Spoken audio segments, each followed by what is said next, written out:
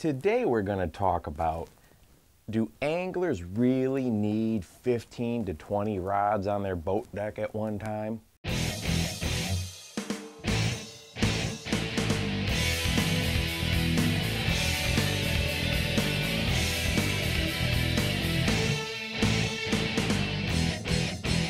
Hi there, welcome to the Bass Fishing Life. I'm your host, Steve Rogers. Hey, before the video gets going, make sure that you hit that subscribe button and punch that notification bell. We have new videos that come out 3 times per week, and we also have a brand new blog site, thebassfishinglife.com, that has new content on it constantly as well, so make sure that you check that one out. I'll tell you what, I have had plenty of times when I'm pulling my boat into a gas station or a boat ramp or whatever, and I've got, 12, 15 rods all up on the boat deck, and inevitably somebody comes up to me. A lot of times they're not necessarily an angler, and they'll be, "What, do you really need 15 different rods out there on the boat deck?" And of course, my opinion, I have them, so yeah, I think you do. But what I want to talk about today is how these different rods are designed for very specific techniques. I always like to talk about mechanics. An auto mechanic cannot fix every problem on a car with 1 or 2 tools. They have tools that are specific to certain things that they're trying to accomplish when they're working on a car. Well, bass angling is the same way. There are rods that are very specifically designed for certain techniques, and that's what I want to talk about today. Well, the first thing that we need to discuss is probably the most misunderstood terminology when it comes to fishing rods, and that's power and action. As anglers, we interchange these two terms all the time, and I've done it myself as well. We have all done it. Power refers to the amount of backbone in the rod, and you will hear terms like heavy or medium heavy, medium light, light. That's all referring to power. So when somebody says medium heavy action, that's technically not the correct terminology. It's really medium heavy power. The action on the rod refers to the tip of the rod, and how quickly it gets to the backbone. So an extra fast tip means that tip is going to just the flex is going to come down the tip a little bit of the rod and get to that backbone quickly. A fast action means you're going to have a little more give in the tip of that rod before it gets to the backbone, and obviously a moderate action, you're going to have quite a bit more flex up at the end of the rod before it gets to the backbone. And a parabolic action, kind of like what you would expect in a cranking rod or a cranking stick, that's going to be the majority of the length of the rod is going to flex and bend. So that's the first thing we need to understand, is there's a big difference between power and action. Real quick, as far as types of presentations go, okay, if we're going to narrow down the types of powers that we would use for specific techniques, most of your horizontal presentations, your crankbaits, bladed jigs, spinnerbaits, those types of things, most of the time, if you're fishing horizontally, that is where a medium power is going to come in really handy. You're going to have a little bit more flex in that rod. The other way you can look at it is if you're fishing a lure or bait that has trebles on it, I like to go with a medium power. I don't want to rip those trebles away from the fish, okay? They don't penetrate as easily and quickly as a single hook does. So if you're fishing trebles, or if you're fishing more of a horizontal, that is where your medium powers are going to come into play.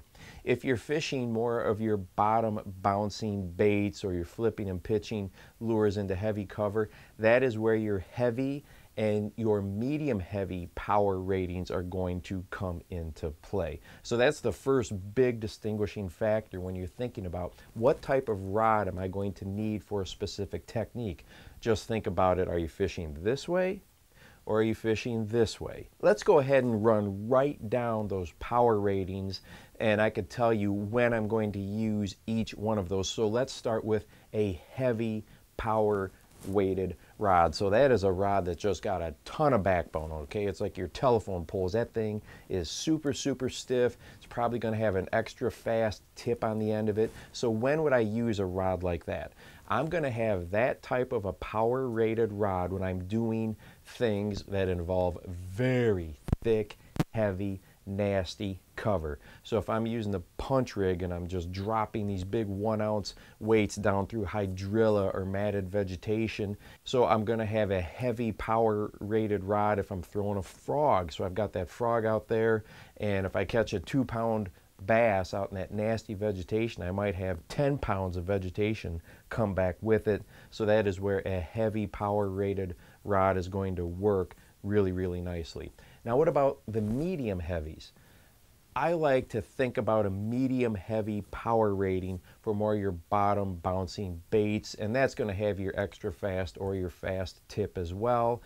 And the reason people use the heavy power and the medium heavy power is because those bass are buried in cover, and when you feel that bite and you get that bite, you want to turn that fish, turn the head of that fish, and get it coming to the boat as quick as possible so they do not get buried up in that cover. If you are trying to fish a really nasty brush pile with a moderate or a medium power rated rod, it's going to have so much give that bass could turn and get all bound up down there in the branches. So your heavy power ratings and your medium heavy power ratings are going to get the fish turned and coming out quicker, because that tip is going to get to the backbone of the rod much, much quicker. As far as your medium light, okay, or your light power ratings, I might have some of those on some top waters. I like to use like a popper, and I'll have a medium light power rating with that one. Some of my spinning rods are going to have those medium power ratings as well, on like a drop shot, for example. But I also have used medium heavy on my spinning rods with great success on like my shaky heads, those types of situations as well. A Ned rig, though, I do like to have a medium power rating on there because that hook is so small and fine. I just want to maintain pressure on that fish. I just don't want to go crazy and rip that tiny little hook away from that fish. So those are kind of the power ratings that I am going to use. As far as the actions and specific techniques, how quick it gets to the backbone, when I am doing those bottom bouncing baits or trying to cast it up into really accurate tiny areas, that's where I like those extra fast and those fast actions, okay? That little bit of a soft tip really helps me as far as like if I roll cast or just underhand cast. They do a great job of giving just enough whip to go ahead and get that lure when I want it. Now if I'm fishing more open water, like if I'm throwing deep diving crankbaits, I can have more of a moderate action, and I'm going to get a lot more sling to that lure as I cast it out there. So crankbait rods often have a more moderate action to them. They have a lot more flex up there in the tip.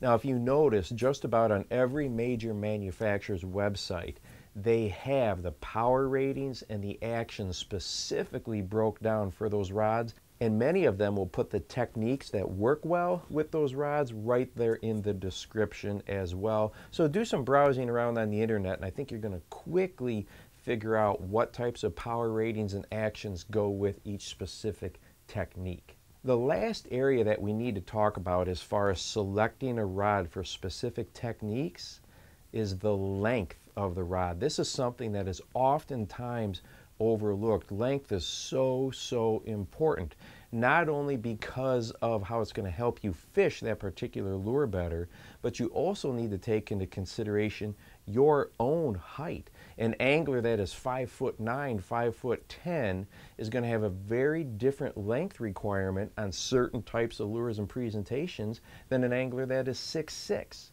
So if you do things like you're fishing a jerkbait or a hard jerkbait, even soft jerkbait, if you're fishing, you know, a lot of top waters, buzz baits, walking baits, and you're walking a dog, that type of stuff, you're going to want to make sure that you have the length of a rod that is appropriate for your size, because that rod's going to be pointed down towards the water. If you are doing more flipping and pitching into heavy cover, okay, then you're going to have a little more flexibility in the length of the rod. But as far as when I want a really long rod, and by really long I should say 7'6" or more, I love to have long rods on my crankbait rods, my cranking sticks, because it gives me a lot more whip.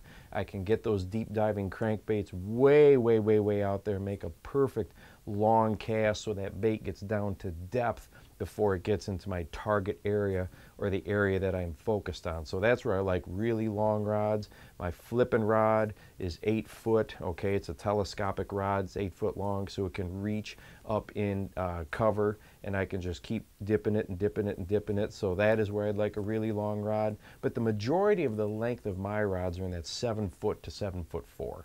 I found that works out really well for my height, and it also works really well for most of the techniques that I like to do.